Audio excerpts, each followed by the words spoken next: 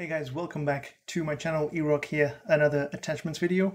We're gonna go through the attachments of the AK-74u, and after that, I'll just quickly run through what I think could be some cool loadouts, potential cool loadouts. Anyway, let's get into it. We're gonna go start with the optics. We've got a quick dot LED, Millstop, Cobra, Vision Tech, Microflex, Hawksmoor, Snap Point, a Diamondback Reflex, Silix Hollow Scout, Fast Point Reflex, Axial Arms 3-time, and the Suzat Multi-Zoom.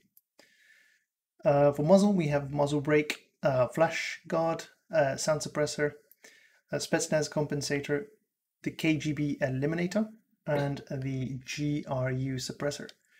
Actually, I've kind of been disappointed about some of these are very similar attachments for every gun. There's not a big variety, but we'll see. We'll see. Anyway, next up, the barrel. We've got the 9.3-inch extended barrel, 8.4 cavalry lancer barrel, the 9.3 reinforced barrel, the 10.3-inch liberator barrel, the 8.4 rifle barrel, and the 10.3-inch task force barrel.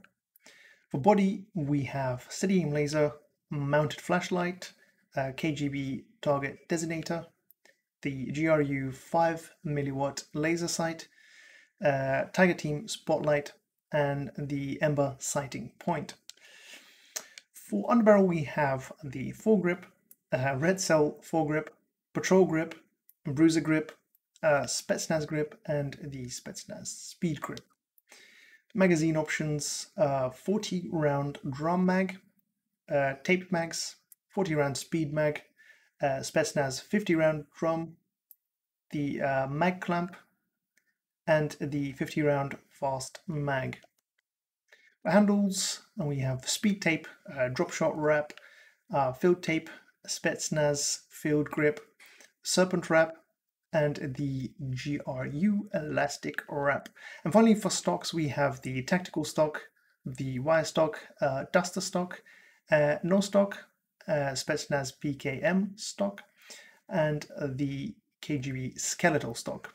So that's it for the attachments. I want to quickly explore some of these attachments in more details. That's what you guys, some of you guys asked me to do that. So this is an interesting stock, actually. This is a pretty cool looking stock. We're gonna make a quick, like a run and gun AK-74u that we all remember from previous CODs. We're gonna take off the stock. I think it looks really cool like this. What does it give us in terms of sprint to fire? That's something I would put on anyway. So let's have a look. What we let's make it as fast as possible. Aim down sight time, flinch resistance, shooting move speed, sprint to fire speed. It seems like pretty much everything reduces our sprint to fire speed.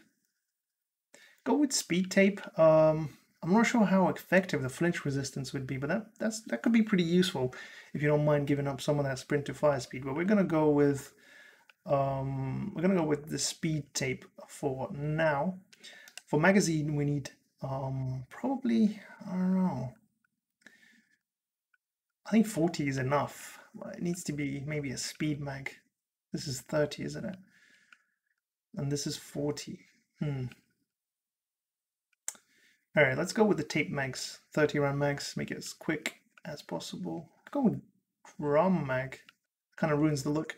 Anyway, we'll go with that.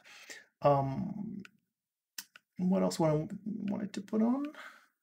Could put on a suppressor for this game. Obviously, it's a bit different than Modern Warfare. Suppressor is a bit of more of a must. Kind of ruins the look though. I feel like you can get away with no suppressor. For foregrip, we're gonna put sprinting move speed, vertical recoil control. I like this one. Shoot and move speed. You're sacrificing a lot of shoot and move speed. I like this one. I'm gonna put on this one, and then finally we can put a hipfire accuracy laser on it. Anyway, that's it for the video. Thank you so much for watching. I'll see you guys in the next one. Cheers.